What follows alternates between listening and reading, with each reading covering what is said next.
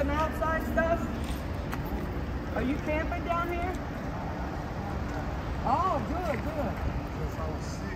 We're under the Mulberry Street Bridge in Harrisburg, and this is the weekly outreach to the homeless camped here by various agencies, including Downtown Daily Bread, Bethesda Mission, and other volunteers.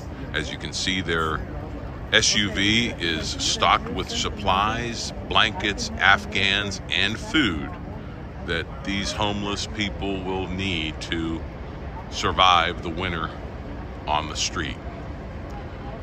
These are your hardcore homeless who do not want to be enrolled in a program. So the outreach and support comes to them once a week on the street. And these people know many of the residents here by name. And as you can see, the vans are lining up. And it's a regular time every week, and so they know to be here to get what they need.